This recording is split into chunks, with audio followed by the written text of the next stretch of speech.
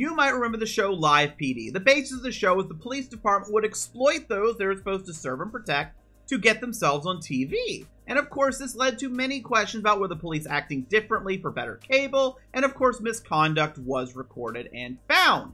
Eventually, the show got canceled. But when it got canceled, there was a desire for this type of content. And who stepped up to the plate? Berkley County sheriffs in West Virginia.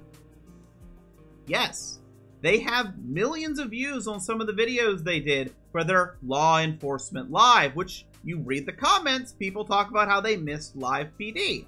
So they decided to go for this exploitative narrative on the internet, I guess for the attention. I guess they wanted the attention.